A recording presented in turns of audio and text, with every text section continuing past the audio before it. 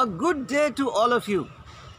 This video is my first official video of book review, and the first book that I am going to start off with is Ashtavakragita. This is my most favorite book till date. Yes, it has toppled Bhagavad Gita and Ramayana from my top list because this book has universal appeal.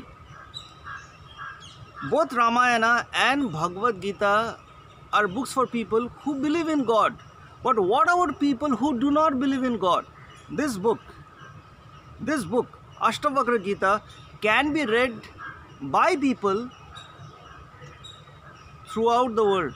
It doesn't matter what is your nationality, what is your religion, whether you believe in God or whether you do not believe in God, this book has universal appeal. This is a book about life. So therefore, I read this book 5 stars. 5 stars from me for Ashtavakragita. And it is a very small book, much smaller than Bhagavad Gita.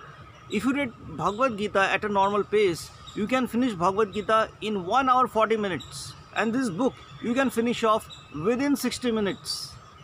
So it is easy to read, easy to understand, and it is a book for you, book about life, and this book can be read by everybody.